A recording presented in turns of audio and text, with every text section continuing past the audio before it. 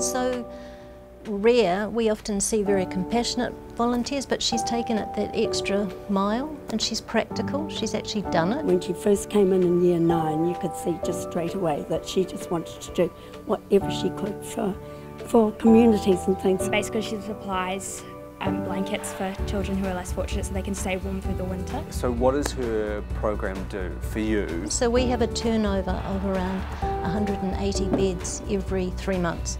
So that's quite an amazing amount of linen and bedding. She's really sparked something in the school, right? Yeah. It's definitely a movement.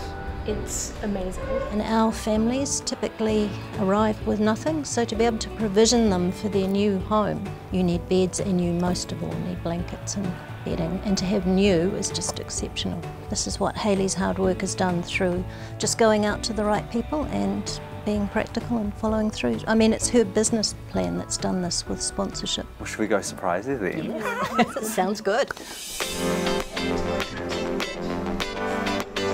So sorry, Mrs. Fink. I'm sorry. Good afternoon, girls. How are we? Where's Hayley Minturn? Give her a round of applause, everyone. Hi Hayley, how are you? Good, thank you. It's careers advice, right? Yeah. And we hear you want to be a weather presenter when you grow up, is that?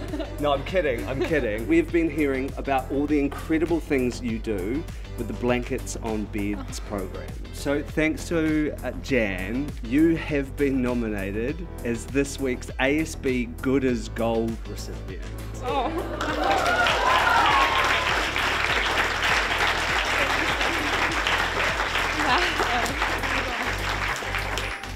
And that comes with something, because we want to be able to help you out to do what you like to do as well. So thanks to ASB, we would like to give you $10,000 to put towards the program.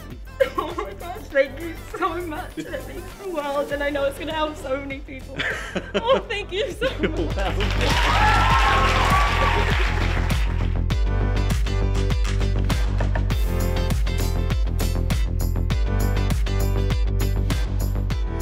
I could never have asked for any better surprise ever in my life, and I know this is going to help so many people. I'm sorry for making you cry today. Oh, no, that's all right.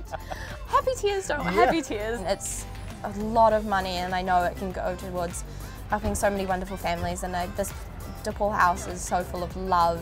I'm so grateful for all the people who have ever backed me in the past. It's just such a wonderful thing that I can be able to help them in that small way just with the blanket. $10,000.